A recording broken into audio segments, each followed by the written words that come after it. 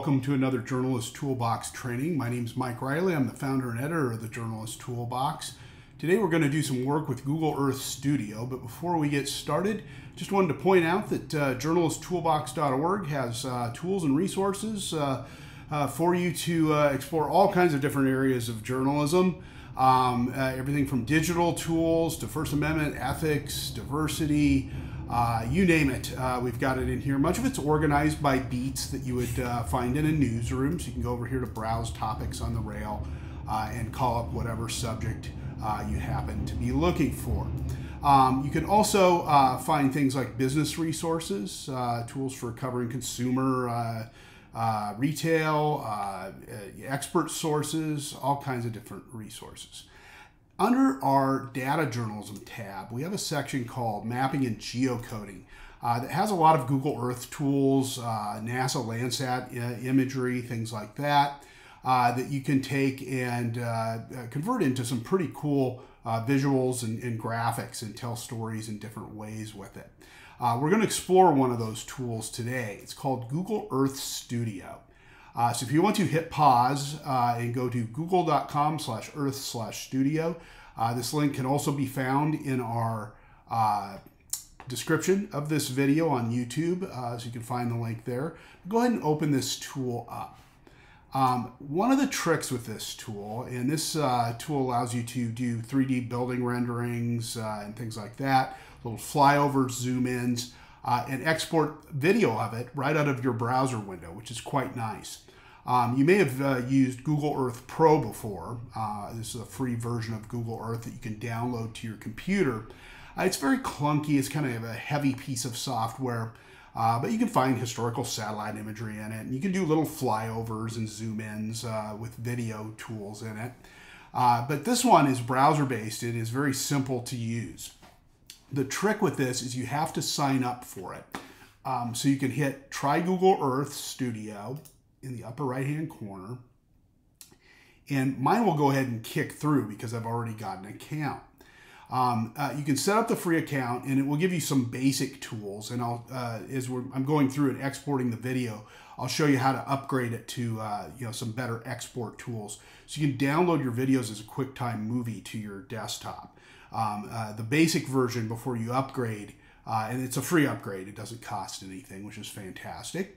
The upgrade allows you to export as a QuickTime movie as opposed to a JPEG video format, which then you have to take and convert in Adobe Premiere, Final Cut Pro, or something like that. So once you set up the account in Google Earth Studio, it'll send you a little email. Usually takes a few minutes before you're registered. You can just use your Gmail address to do it. It gives you this interface. It allows you to open up a blank project or open up a past project. If I've got one built in here already that I've saved. Most of mine I export as I build, so I don't have anything open in here. The other thing it has over here by blank project is it has a little pull-down menu called Quick Starts. This is typically where I go to start a project. Quick Starts give me some basic templates where I can fly from one point to another by just typing in either the street address, name of the building, longitude, latitude, you name it. Or I can do a spiral, kind of a zoom in on something. That's kind of a pretty shot. You could orbit around something too. If you've got a building or maybe some type of mountain or something like that you want to fly around and orbit around it, you can do it. And you can control the speeds of all these. You also have a little zoom to where you can start out and zoom in very quickly to a specific area or a building. It'll do a pretty deep zoom into it. A lot of times you'll see these used on documentary programs. National Geographic uses a lot of zoom tos as transitions in their documentaries. You'll see it sometimes on ABC World News Tonight. They'll zoom in when David Muir says, our top story tonight from Orlando, Florida, and they'll do the zoom to with it. So I'm going to do an orbit. I'm going to select orbit, and we'll just start with that one. But you can experiment with any of these. Spiral's a really cool one too. But let's start with an orbit. Maybe we'll create two of these. You can hit the arrow here or just the start button. It's got pretty basic navigation to this. And it starts you with just some crosshairs in the middle of the earth. Down here you can search where you want to go with it. So I want to orbit around, let's choose beautiful Wrigley Field. I live in Chicago. I live just a couple blocks from Wrigley Field. And it just plants a nice little crosshair right in the middle of Wrigley Field. And you can see the neighborhood here. And I live right up Sheridan Road here, right by where the L is. Or Sheffield Avenue, I should say. Sheridan runs here. I live on Sheridan. You can hit the next button once it's geolocated where you want it to center. And now it defaults to an orbit. And this is a pretty good one. It kind of centers the ballpark. And there you see a nice little view of the neighborhood. And, this is Gallagher way over here and the new hotel. And this is the new retail and housing complex that they built next door to it.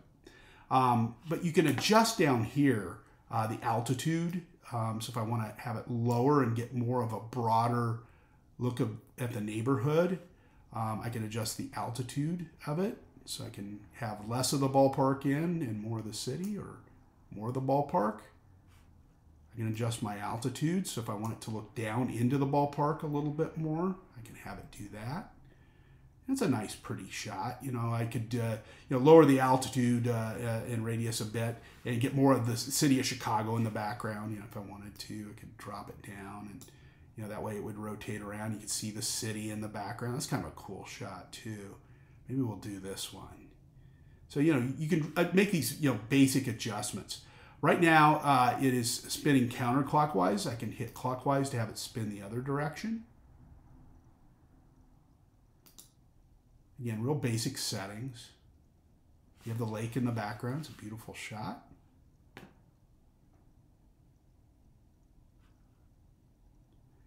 I'll hit the green arrow. This controls the speed. You notice we're doing a pretty fast orbit here at 50 seconds. I can slow it down a little bit and go up to 65 seconds and slow it down a bit. So if I drop the number, down to like 35, it'll make it spin really fast, which you don't want. This is a pretty beautiful shot here, and it's rotating pretty slowly. I can take it up to 80 seconds and maybe even slow it down even more. There we go. That's a nice slow orbit.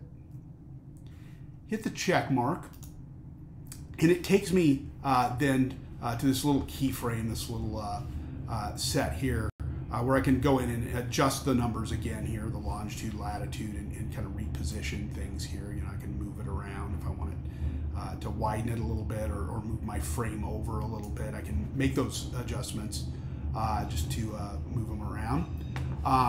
It has a playback button here, so I can kind of see if I made the adjustment, what it looks like now. Again, these little crosshairs won't appear on the video when we export it, but they're just there for positional purposes. Up here, I can do a little clip art. I can do save the frame as a snapshot. So if I want it as a static image, you can just export it right out of here. It'll download to your downloads folder. What I have up here is a render button. Yours might look a little bit different, but do not despair. I'll show you kind of how to work around it. But regardless, you go ahead and hit this button here, and it'll allow you to title it.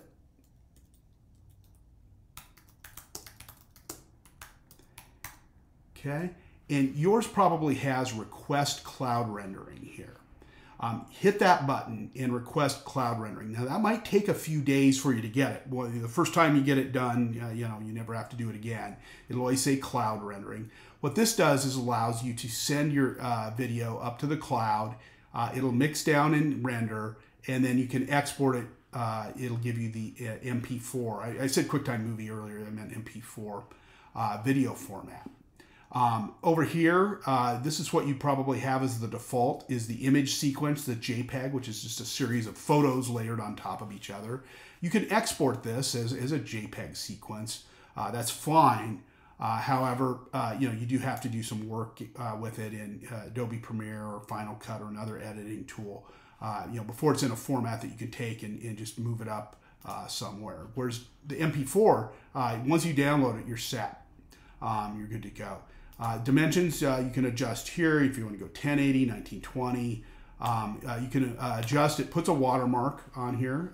Any of the images you use in Google Earth tools are public record. They're using NASA satellite imagery, NOAA, other government agencies for this, as well as a building rendering company that donates their, actually doesn't donate, Google pays for it, but has rights-free usage on this building, all these building images.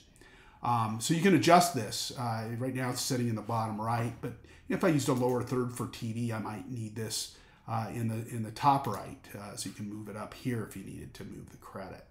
And once you have it set up the way you want, I'm actually going to move this back down to bottom right, and hit submit button, and it'll begin to render. It'll tell me up here, and it'll say it's gone successfully to the cloud to render. And typically it's about 4 or 5 minutes, sometimes a little longer. Suddenly I'll get a new email in my email folder, and there I have it. It'll send me a link saying your video is rendered. Here's the link to it. You can download it here, and you're good to go. So I want to show you one more thing with Earth Studio, another setting you can use with this. And again, you can go back in here to into your renders folder and see if you want to see what's in your queue and is rendering. I can go back and reopen this. Here it shows ones I've done in the past of the Grand Canyon, Wrigley Field, Nebraska State Capitol, among others. So you can see the past ones I've got there. I can delete them out too if I want to as I go. So I'll go ahead and reload this. And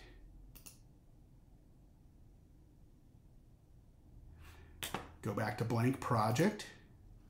And I'll do a different quick start this time. I'll do the spiral. Hit start. This time I'll do the Eiffel Tower.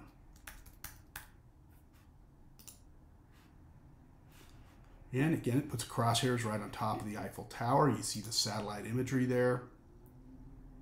And now you'll see the little spiral. And you can change the tracking and the pattern that this comes in. You can just move the keyframes around. So if I wanted to tighten it a little bit more, I can adjust my radius and things like that. The angle, all of this stuff. You'll see it kind of adjusts on the fly. The radius is 2,000 meters, but if I tighten it up, it'll get in a little closer. I can start from a higher altitude, bring it in, swing it across the river, and then it'll end right here at this road. And it just loops around. So it's a pretty fast rotation. I'm going to slow it down to about 50 seconds. Give it a nice pretty glide as opposed to rushing in. You don't want to make your viewer dizzy. Hit the green check mark. Again, you can go in and do more detailed work here. You can adjust these keyframes. I found that its presettings are actually pretty darn good on it. By the time I get to this point, most of my editing is done. But if you need to change something at the last minute, you can go in and drag these around, and it'll adjust on the fly for you. I can do my snapshot again. Grabbed a little snapshot of it, and just do another building rendering. Eiffel spiral. I'm going to send it out as a MP4. It does give you some post-processing effects that you can do. You can do some virtual reality with this, which is pretty cool.